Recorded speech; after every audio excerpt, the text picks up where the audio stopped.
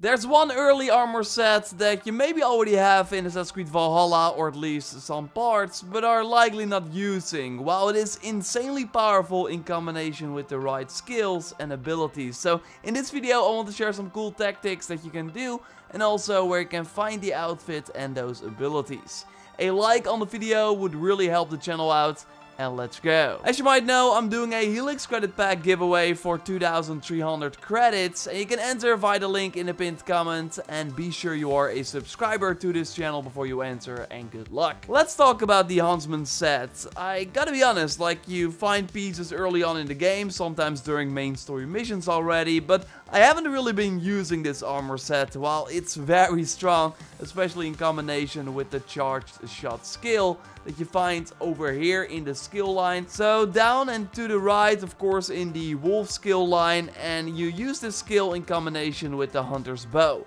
By holding the light attack button, you namely charge up 2 arrows that will then deal an insane amount of damage. Good to note is that you will always let go of the arrows at some point. So make sure that you aim right to have the arrows hit the enemy, and then if you got a headshot, the damage will be really nuts. It's really satisfying to pull off. And with the set bonus from the huntsman set, you make this skill even better. When you namely stand further than 20 meters, your range damage will increase. By your first shot, just by 1.7. But after 5 stacks, and you build up these stacks after each shot, the attack will be increased by 25, which is really good. A great example is against this legendary bull that you, by the way, find over here on the map if you are curious and still need to fight this creature. It's in Sussex, a 160 region, but with this tactic, it's easily doable.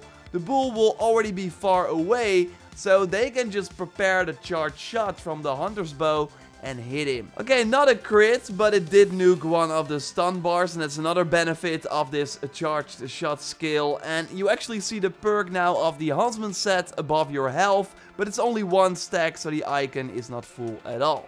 Now we do a second charged shot, and that is a crit, dealing 1310 damage. You see a large chunk of the health bar from the bull disappear, and we also nuked another stun bar.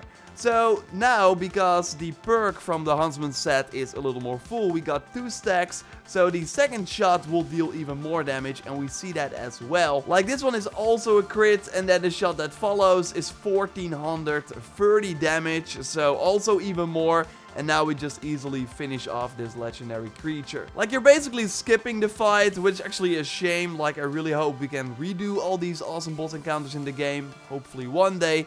But for now, it was a great demonstration of how powerful the charged shot is in combination with this huntsman armor set. So for this damage buff, you actually need 2 pieces of the set. And again, you likely already got some thanks to main story missions. You find the cloak, for example, here in Leicestershire in the fortress that you have to raid. And the helmet is in Tonna's camp that you can choose to infiltrate if you don't spend the money.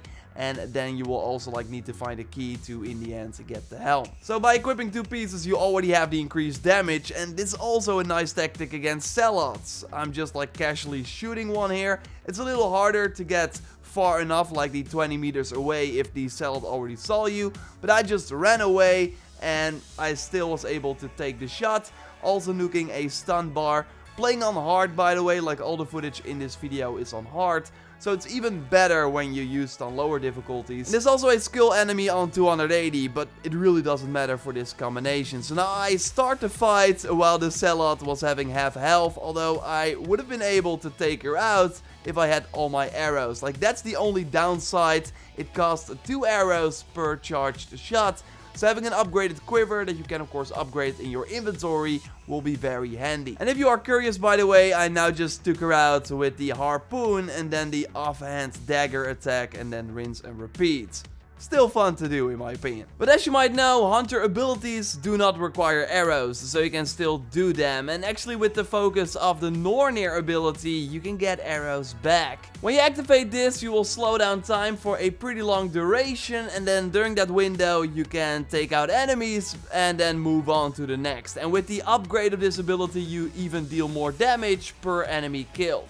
So you can really just run into a camp and easily start killing everyone without breaking a sweat. And again, shooting these enemies did not cost any arrows, but it will regenerate new arrows that you can then pick up if you have the arrow reinforcement skill that you can find over here in the skill line.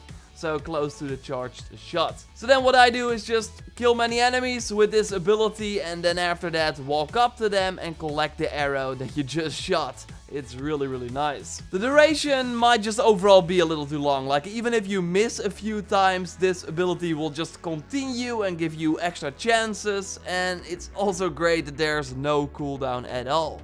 So as long as you have an adrenaline bar, you can activate the ability even if you just got out of this slow motion effect. I'm not sure if Ubisoft will do some balance changes in the future for these abilities, but if they do, I totally think they will touch on this one. So get it before it's nerfed, I would say. You find one book in Leicestershire in a tomb, where you also had to go to for the main story. It's pretty hard to miss over here on the map. And part 2 is over here on the map in Lincolnshire in a castle that you will actually go to later on in the story, but you can already visit like way before that, so I would say totally do it. And even without the huntsman armor, it's still a really nice ability to use, and I will show you where to get the other huntsman pieces in a second, but let's go over some other skills first, because with the light bow, you can actually do a similar attack. This will let you charge up arrows and then unleash them, but it's like a volley, so it can hit multiple enemies or just one enemy when that enemy is close enough. Likely instantly killing them, or maybe sometimes throwing them on the ground. You will blaze through your arrows insanely fast though. Like, it's 5 arrows for a fully charged shot. And sure, you have more arrows with the light bow overall, but still after a few uses of this skill, you have no arrows left. But you can also do the focus of the Nornir with the light bow, of course, when out of arrows, to just keep shooting the enemies and then in the end pick up the arrows that you generated. Like, sure, you have to shoot a few more times to get the kills compared to the hunter's bow, but I was like still able to easily kill every enemy in this raid room with just one ability activation. I also used the man's best friend ability here during this raid, and this is mostly just a fun ability to use to have the wolf appear and attack the target. But then on rank 2, the wolf will actually stay around for a bit to help you out and also hold the enemy, so you can more easily aim the charge shots and finish them off. You get rank 1 from the A Little Problem mission in the settlement that you can already get like at settlement level 3 or 2 maybe even.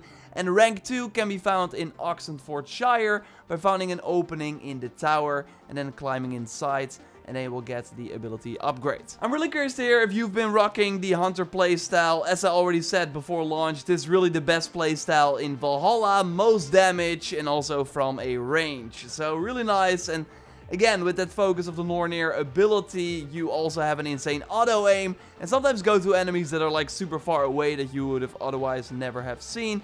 Pretty sick. And if you have all the pieces of the huntsman armor set active, then you also get extra speed when hitting the enemies from far away. And you see all the locations right here for the final 3 pieces. They're all like in very early game regions, actually close to your settlement as well.